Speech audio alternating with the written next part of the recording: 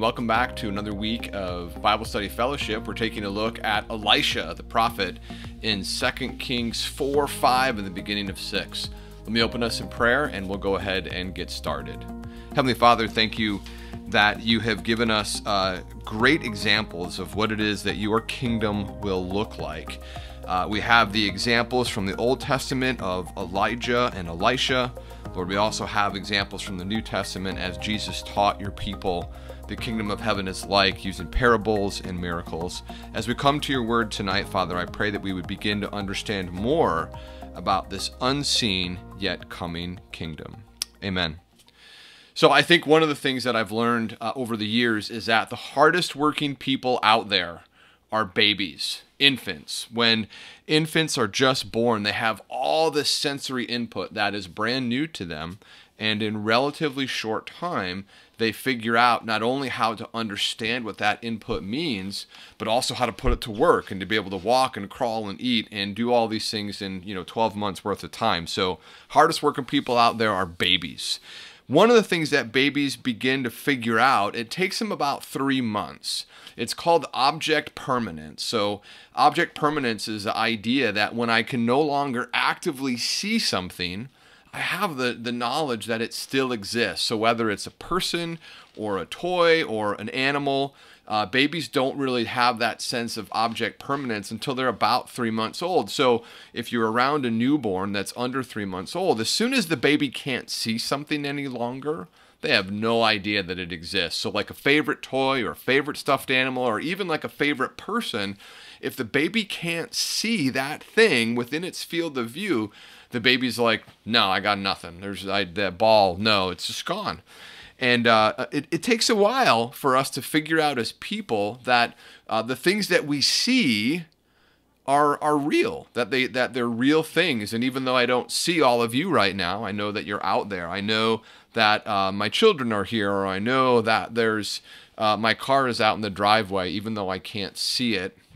And we really depend upon our sense of sight to navigate us through life. Probably many of you have said at some point or another, I'll believe it when I see it. And so sometimes people will make claims and will respond with a phrase like that. I know I've said it.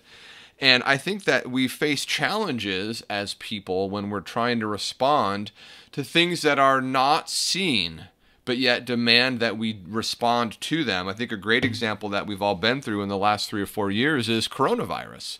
It's this unseen reality. We can't see it with our eyes. And okay, maybe if we get our scanning electron microscope out, we can see it. But we can't see it with our eyes. But we struggle with how to respond to it. What do we do to this unseen menace that exists in our society? Do we wear masks? Do we get vaccinated? Do we wash our hands? Do we spend more time outside? Do we buy an air filter? Do we work from home? What do we do to deal with the unseen reality of coronavirus? And there's been huge debates in our society as to what is the right thing to do to deal with this unseen thing that impacts us as people. And I think as we look back to Elisha, as we think about Elisha in the Old Testament, he wasn't super worried about the unseen viruses and bacteria that were impacting the people of Israel.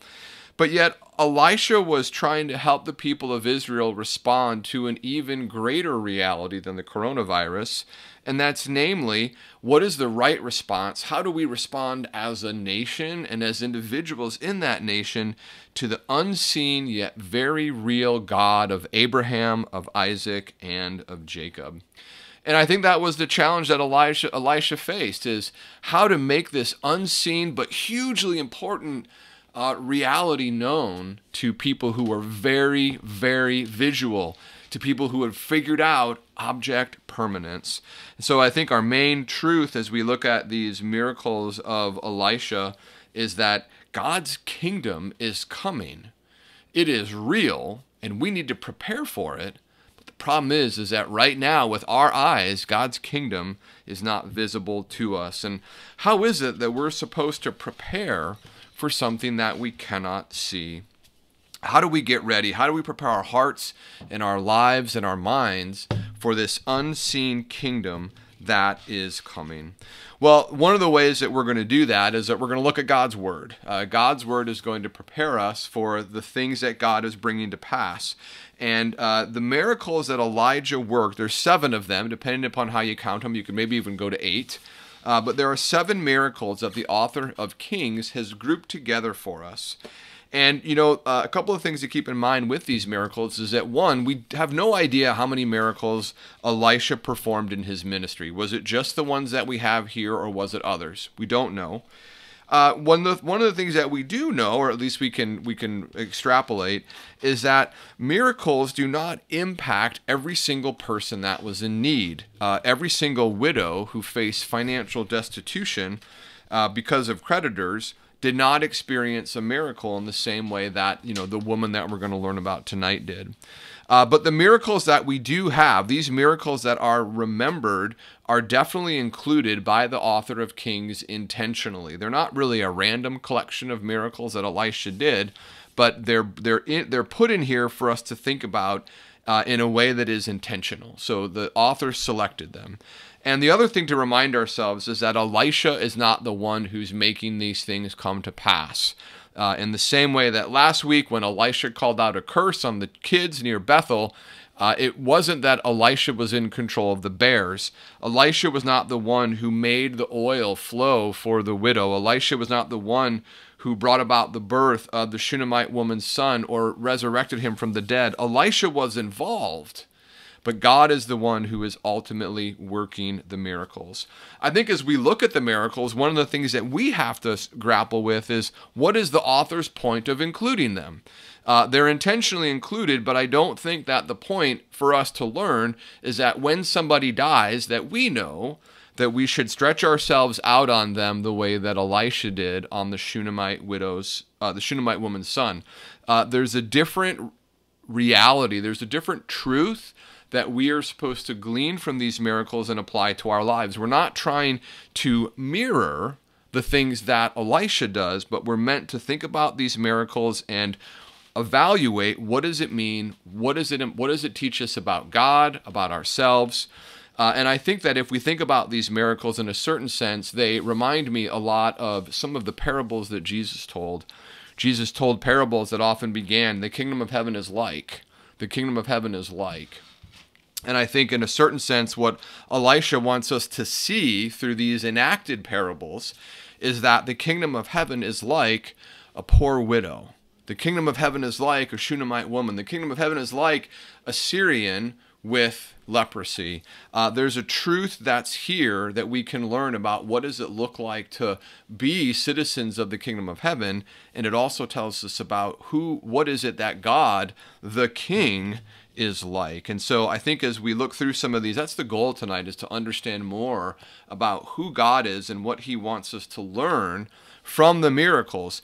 Don't just stop at the miracle. The miracle is amazing, and we're meant to see it and understand it, but there's more that we're going to do. And so as we go through these miracles tonight, I'm going to try to focus on those things. I'm going to look at the problem. I'm going to look at the sign, the miracle itself. We're going to look at what can we learn about God from the miracle. And then finally, what is the application that what is one application that we could draw from this miracle for our lives today? And I promise you it will never be stretch yourself out on somebody who's recently died and call upon the Lord through prayer to bring them back. So there'll be different things that we're going to learn and see from these applications. So let's go ahead and get started. We're in 2 Kings chapter 4.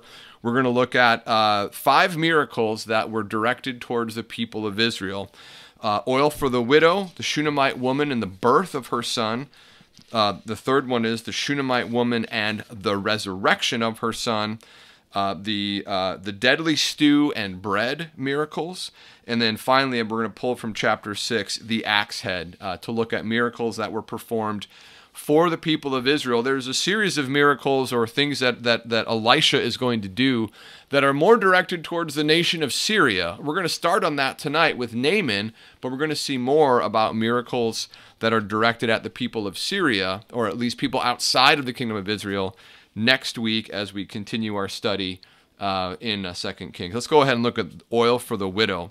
So this is in 1 Kings 4, 1 through 7. The problem is that there was a family that feared the Lord, and this family was going to be ripped apart due to the death of the father, who was one of the sons of the prophets from 4 verse 1.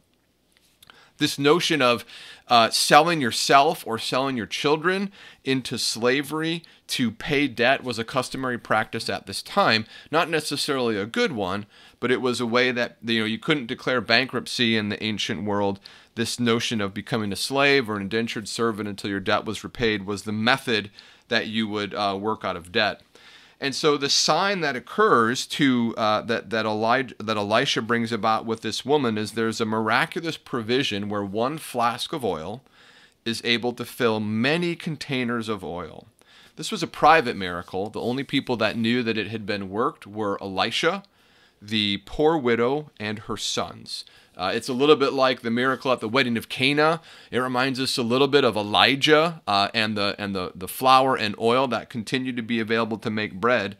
But I think that one of the things that we can learn about God from this miracle is that God's resources are not limited in the way that our resources are. This woman felt like she had nothing. She had nothing to offer, nothing that she could do to change her situation. And even though her resources were meager, God was able to come in and reveal that his resources to solve this problem are unlimited. He has unlimited resources. One of the applications that we can draw from this is that God has the ability to work with our nothing but. Her response when Elisha asked her, "What do you have in your house?" She said, "I have nothing but a flask of oil." And sometimes in my own life, I say to the Lord, or I say in my prayers, I'm like, "Lord, I have nothing but the shirt on my back, or I have nothing but $5 in my pocket, or I have nothing but whatever." We feel like we're in a position where we have nothing but. And friends, those are the times when God is able to then show us what he can accomplish with his unlimited resources when we feel vastly limited and under-resourced to be able to work with God. The next miracle that we're going to look at is chapter 4, verses 8 through 17. It is the birth of a son to a Shunamite woman. This woman had been taking care. There wasn't really a problem necessarily. She had been caring for Elisha. She had been providing food. She had been providing him a place to stay. And potentially the problem in her life was that she was married to an older man and had no child. Even when interrogated by Elisha, the woman indicates that she has no problem. She is wealthy. She is a woman of means. She is living with her people. And she says, I don't need anything. It was pretty obvious to Gehazi what the problem was, is that you have no son. And so that's presented as a problem to Elisha, and Elisha speaks to the woman, and he says that a son will be provided to you in about 1 year's time. I think the thing that's so encouraging for this one is that the thing that we learn about so the sign is the woman's going to have a son within the next year. And the thing we learn about God is that God can provide for our needs, right? God can provide for our needs. But I think more than that is that even the needs or the desires that we have long since given up on, the things that we have basically said, that is never going to happen to me, that chain of events is never going to occur, my life is going to continue the way that it always has. And that thing that I at one point in my life desired, whether it was a child or whether it was marriage or whether it was education, whatever it was, we've kind of let that go. And we've said it's never going to happen. And in this situation, God brought about that desire of that woman's heart in a miraculous way. And I think that that's one of the things that we can grapple with is like, what is the desire that you have that you've sort of given up on and you think it's not ever going to happen?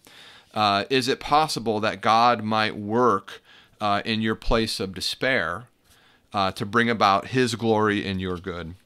We then see in verses 18 through 37 that the son that the Shunamite woman received miraculously from the Lord dies unexpectedly. We don't have a lot of the details other than he wasn't feeling well, and maybe 4 or 5 hours later the son was dead, died in his mother's arms. And the woman goes straight to Elisha and says, this terrible thing has happened. And it does seem like Elisha has been kept in the loop on some things over the course of time, that the Lord has often revealed to Elisha what is happening, what is going to be going on to prepare him for what he's going to face. And Elisha indicates that he had no idea that this was going on, and so it catches him off guard. Elijah sort of caught off guard after the woman has traveled 20 miles from Shunam to Mount Carmel. And Elijah has an immediate plan. He sends Gehazi back and says, "Go, take my staff, take my cloak, go and see if you can, bring about a miracle and bring in the child back." The woman wants Elisha to come himself, and so we see him go back. We see Elisha pray and really personally involve himself in the resurrection. Again, he spreads himself out over the child, mouth to mouth, eyes to eyes, hands to hand. He's laying on him. And God brings life back into that child through Elisha's intervention. And so really the thing we can learn about God is that God has the ability to restore life. God is the author of life. God controls life. And perhaps the application that we could think of from this one is, we all have places in our life where we feel that failure and death and defeat reign. And what would it look like if God were to breathe life into those places in our hearts, places in our relationships, places in our lives? What would it look like for God to bring life into those places where we feel nothing but death, failure, and defeat? As we go on in the passage, verses 38 through 44, we read that there's a famine in the land.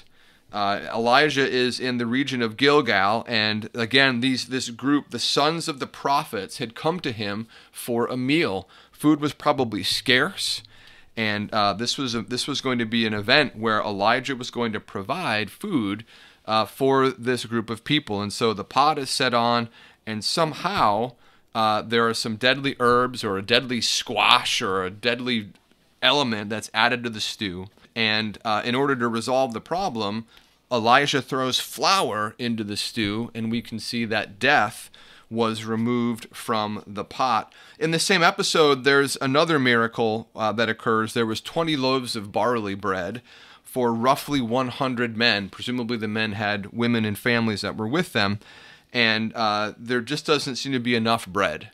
And so the sign that's occurred, that's given, is that distribute the bread, all will eat, and there will be some left over. And that is, of course, what happens. There's a meal of stew, there's a meal of bread that is miraculously provided during the season of famine.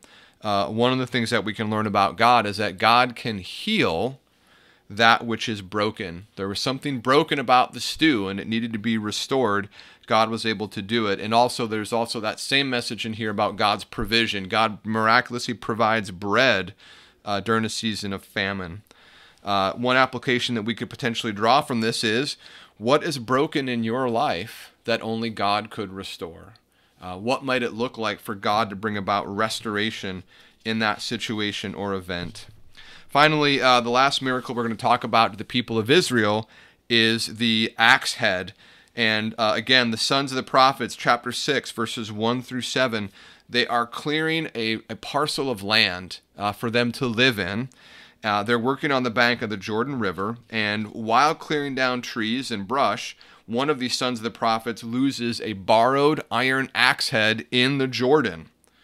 And the sign that's done here is that Elisha throws a stick in, and then the axe head floats as if it was wood, and it's restored to the man who borrowed it.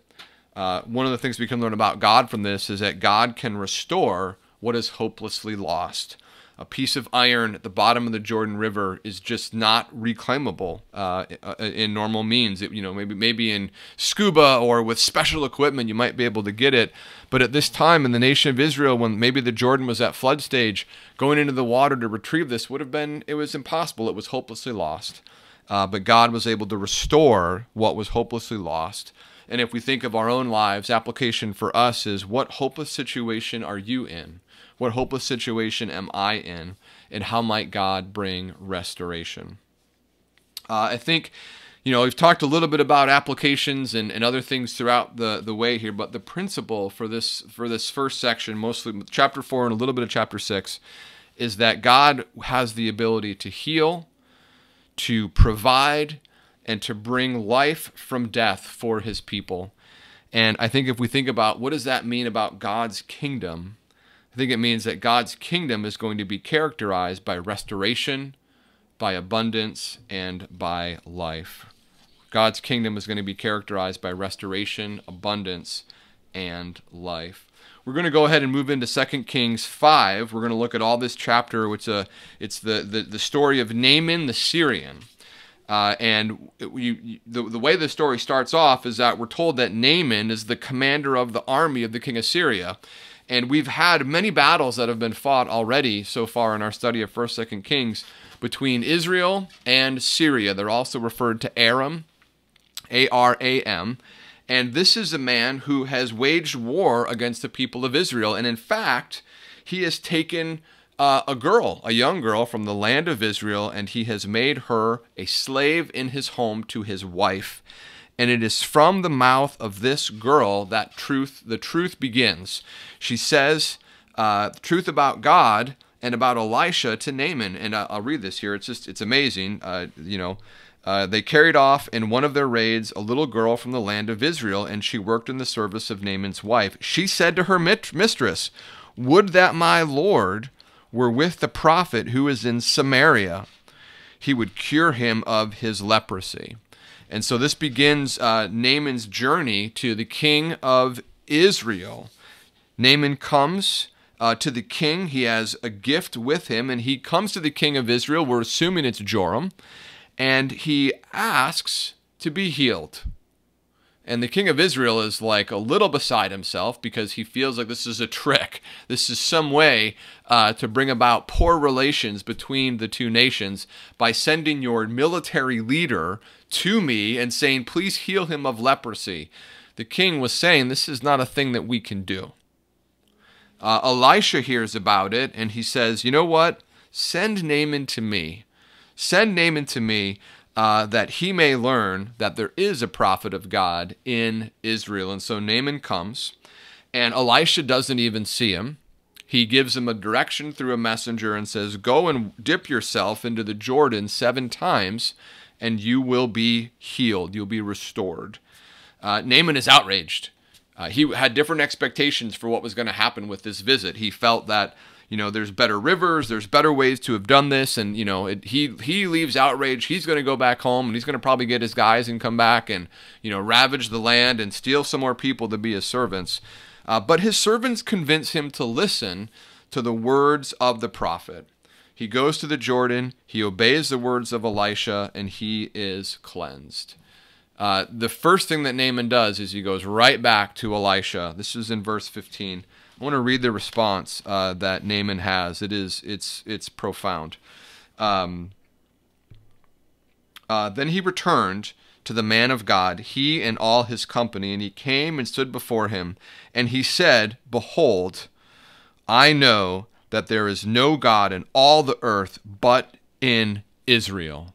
Okay, this is a man whose heart has been changed. Naaman's life, Naaman's heart has been changed. And he comes back to Elisha and he offers him payment. He had brought wealth with him. He had brought silver. He had brought gold. He had brought clothing. And Elisha refuses to receive any payment. Elisha says, "I will receive none of it." And then what Naaman goes on to say is, when we think about what is the correct response when God reveals himself and his power to our people, we need to look at this foreigner who had been healed of leprosy. We're going to look in verse 17. It's a great response. Naaman says, "If not, please let there be given to your servant Naaman 2 mules loads of dirt. For from now on your servant will not offer burnt offering or sacrifice to any god but the Lord." What was the problem in the nation of Israel that we've been hearing about week after week is that they were going out and they were worshiping other gods. God had revealed himself to the people of Israel time and time again. If it wasn't in their history, then it was in the modern day through the miracles of Elijah, through the miracles of Elisha. God is revealing himself and his power to the people of Israel, and they continue to turn away from him. But look at Naaman's response. He wants to take dirt from the land of Israel back to his land so that he can worship the Lord on the soil that comes from the nation of Israel. He knows that his job is going to bring him into places where he should not go, into the temple or the house of Rimmon, which is another name for the house of Baal, who we've been reading a lot about. He knows that his job as a military commander in Syria is going to require him to go into some places where he should not go, but he wants Elisha to know that my heart, Elisha, is fully dedicated to the worship of the Lord. Elisha tells him, go in peace. And it'd be great if the story ended there, but Gehazi wants to deal shrewdly and obtain a reward for himself. And so he goes back, he convinces Naaman to give him a reward. Elisha is aware of it, and ultimately Gehazi is struck with leprosy as a punishment for his disobedience. The principle for this section is that God's revelation of himself demands a response. God's revelation of himself demands a response. I've been driving into work for the last several months now that the work from home era has come to a close, and a lot of other people are driving in with me, and there are times in the morning during the rush hour when there are lots of brake lights and people slowing down their cars in front of me. Maybe you've been in the situation where you're going about 50 and you look up ahead and you can see everybody's coming to a stop. They're slowing way down. They're going to be going like 20. Well, you've got a choice to make. What are you going to do? You're going to change lanes, you're going to put on your brakes, or you're going to do nothing. In those situations on the interstate, failure to respond will have consequences. And as we deal with the revelation of God through his word, through his miracles, through his Holy Spirit, we need to respond. And Naaman has the right response. One of the other people who were wrestling with how to respond to miracles was the man who was a cripple who was healed at the pool of Bethsaida by Jesus in John chapter, I wrote it down, John chapter 5, verse 14. Jesus said to him after healing him, "See, you are well again. Stop sinning, or something worse may happen to you." What might have happened to Naaman if he had been healed and just was like, whatever, I'm out of here, back to Baal worship? There would have been consequences for Naaman not only in this life, but in the life to come. And I think that we have to evaluate our hearts that way as well. You know, God is revealing himself to us through his word. God is revealing himself to us through his Holy Spirit. And sometimes we are reluctant to respond. We see the brake lights and we just keep going.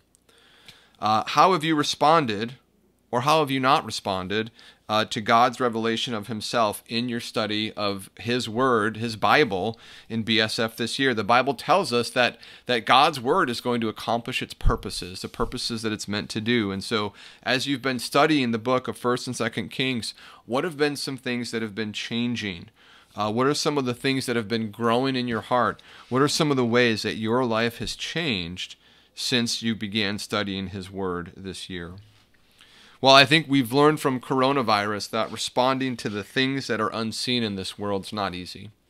It's hard to do. It's hard to know what to do. It's hard to do it right. It's hard to do it in a way when everybody feels unified. And I think the same challenge is true as people are responding to God's kingdom. We've seen some people like Naaman get it right. And we've seen some people like Ahab and others get it wrong. And so the goal for you and for me, my friends, is to stay in God's word and continue to wrestle with it and understand what is the right response to this unseen but very real God whose kingdom is coming. Let me pray for us. Father, thank you for the reminder this week that your kingdom is coming. Thank you, Lord, for revealing to us the kind of king you will be and the kind of kingdom you will have. Lord, I pray that you would prepare us to be members and citizens and subjects of your kingdom.